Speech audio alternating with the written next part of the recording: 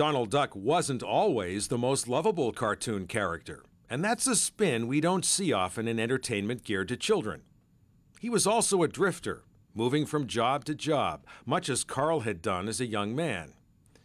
Long before the arrival of graphic novels, the Carl Barks stories were deeply felt morality tales, driven by hardship and disappointment, invention and triumph. It was a narrative Carl knew by heart, but the stories were hardly easy. I think that writing the stories was one of the things that made the work easy. Of course, writing the stories is the hardest part of it.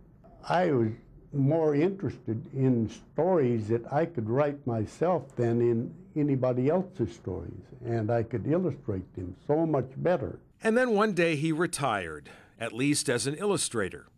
Carl took up painting landscapes to pass the time, but he made little money at it. And then one of the fans came by and asked if I would paint one of the Disney magazine covers that I had drawn, a little old sailboat with Donald and the kids on it. And I told him, of course I can't do that. That's Disney's copyrighted material. Well, he said, try writing to Disney and see if they'll let you do it.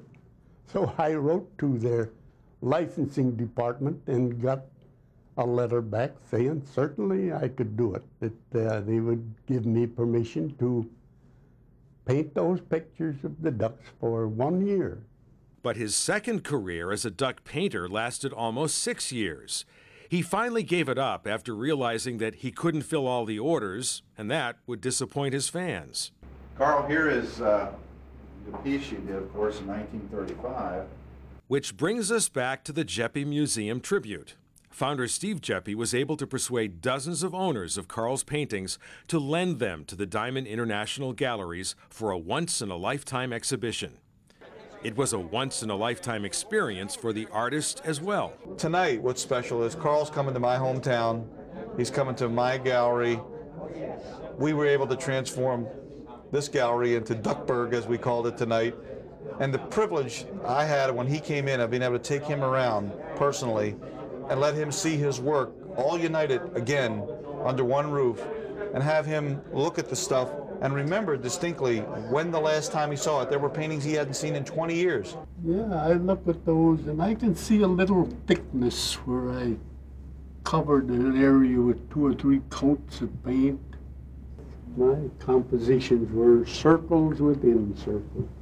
Can you imagine seeing his work captured in oil? He sees it in watercolor. He sees it on the printed page. He sees it in pen and ink. He sees it in the 3-dimensional bone china figures. What I would give to be inside his mind as you walk around here and see 50, 60 years of your life. I thought, this blows my mind. This is the greatest collection of Carl Barks works that I've ever seen in my life. In fact, I don't know how they ever got it all together at one spot. To his many fans, Carl Barks was the best in the business. A Rembrandt, they told him at his big celebration. A Picasso. A master. Carl Barks is one of the great pop artists of our time. I think he's far superior to the Andy Warhols and some of the other people that have been celebrated around the world. He didn't stereotype an era. He didn't do war comics in the 40s that we would probably not relate to today. He was in a little world of his own.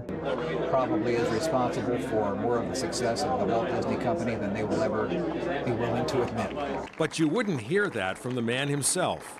The shy boy had grown to be a shy and humble man, so all the attention on his special night was a little overwhelming.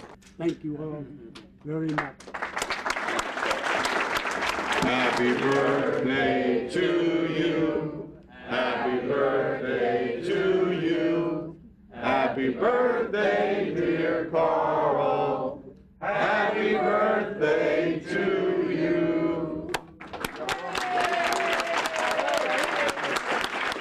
Well, it was the longest birthday party that I or possibly anybody else ever had. And it was the only time anyone had ever seen Carl Barks toot his own horn. Carl Barks was a gentle man with an enormous talent. But looking around at his life's work, you'd be wrong to assume that his talent was for drawing and painting. No, the good duck artist considered himself a storyteller first. I can look at some of those stories and feel a great pride I can look at a painting and realize that there are thousands of people who could paint the same subject better. But those stories are kind of unique. I like some of them.